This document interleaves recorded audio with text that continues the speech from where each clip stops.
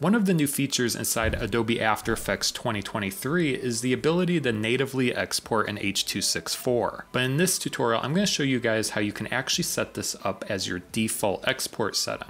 By default, when you actually add something to the render queue, you'll notice that the output module says lossless.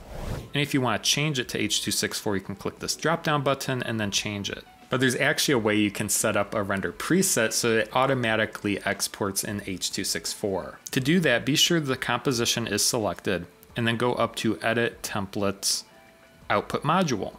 Now you'll notice that next to Movie Default, you can actually change from lossless to H.264. Now you can do this, but I recommend actually creating your own preset. To do that, down on the bottom, click New. Then you can actually set up your own preset. From the Format drop-down menu, you can check H.264, and then next to Format Options, click on that. You can actually change your encoding settings. I recommend high, 4.1 as the level, and you can choose your bitrate however you wish. I'm going to leave mine at 10. This really depends on where your video is going. Then click OK and click OK. And then next to Movie Default, you can now change it to that untitled settings name that we just created. And you can actually rename the setting name to something you'd like.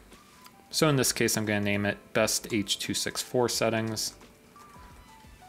And now when we click OK and we add it to the render queue, you'll notice that down there, it is automatically set to H.264. Now H.264 is just one of the ways you can export out of After Effects, but if you're curious on actually the highest quality export settings, I did make a video going over that. I'll link that right up there. Feel free to go watch that. Otherwise, thank you so much for watching, and we'll see you next time.